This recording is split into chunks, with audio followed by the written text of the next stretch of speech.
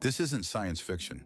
This is real architecture on hard mode. Dubai said, what if we skip land and just build in the sky?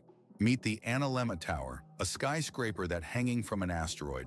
Like, actually, floating above Earth, orbiting in a figure 8, like a cosmic fidget spinner. It was designed by Cloud's architecture office, a New York studio that basically said, gravity? Nah, you could wake up over New York, scroll TikTok in the clouds, and go to bed above Dubai. Same day, no passport, just vibes and planetary drift. How tall is it? Over 32,000 meters. That's 4 times Burj Khalifa. It's literally God's Wi-Fi router. No elevators.